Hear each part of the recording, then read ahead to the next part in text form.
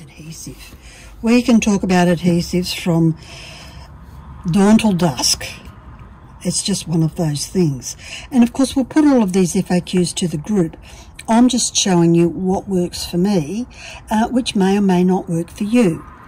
My absolute favourite at the moment for glass on glass is Solar Flex Clear, made by an Australian company called Sellies.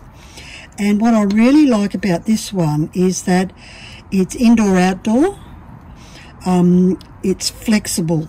That's the really important bit, flexibility when you're trying to laminate two pieces of glass.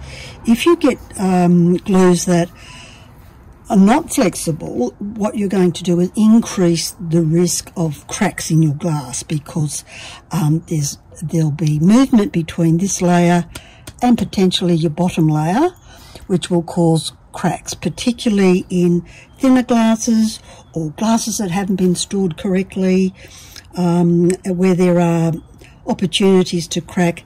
And the other favourite place that glass just loves to crack for you is points. So if you're doing birds with feathers, long tail, skinny tail feathers, you'll want a flexible glue, or think about potential for cracking, and this will happen with temperature changes. The other thing I like about this particular glue is that no primer is required. This just needs to be really super clean. It's also the new range of polymer type adhesives, which means you don't have that horrendous silicone smell to deal with. It also has, my favourite bit, a non-bubbling formula.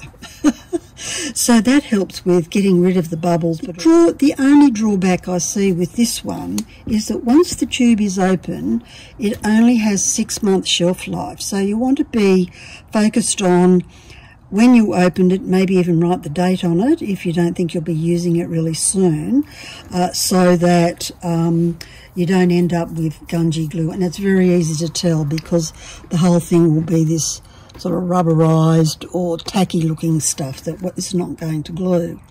The other thing that for Australia that needs to be considered is it great for weather but UV resistant. So Australia always combats the UV stuff. And there we have it. That's my favourite. This is what works for me. Everyone will have something different. The other question while we're on adhesives is there's clear and there's translucent. And you can relate this to the grouting world as well with translucent grout. So when it's translucent, you may see a sort of a creamy look, just like with the translucent grout. If your grout lines are wide, you're going to get a creamy grey colour rather than something you can't really see. So that's the difference. It's dead easy. So I hope that helps with the answer to that question.